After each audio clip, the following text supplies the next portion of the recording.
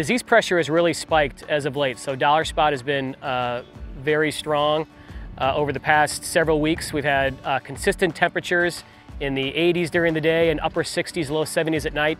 That's really perfect dollar spot weather, and so we've seen a lot of dollar spot develop over the past several weeks, and a really strong test of the treatments.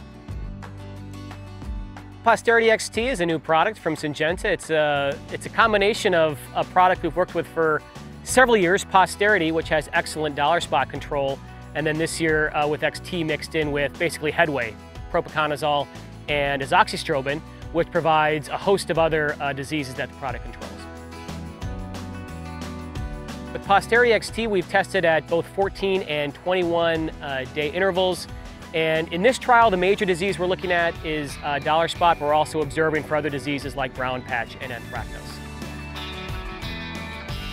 Posterity XT has performed extremely well.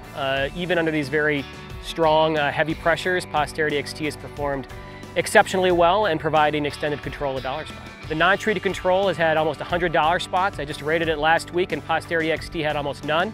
Last fall I rated it, actually last August I rated it, and the non-treated control had 142 dollar spots in it, and Posterity XT had 0, right? You can't do better than that. So very strong control under some very heavy pressures.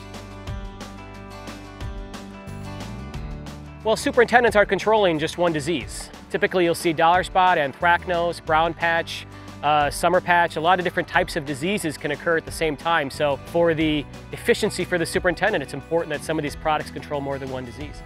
I haven't gone back and looked to see how many products control 20+ diseases for 28 days, but not many.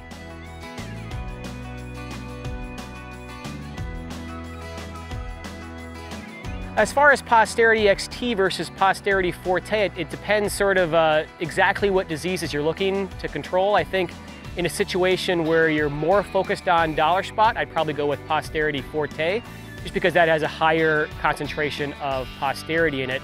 Whereas if you're worried more about, brown patch or other patch diseases, I think Posterity XT would be more the product to go with.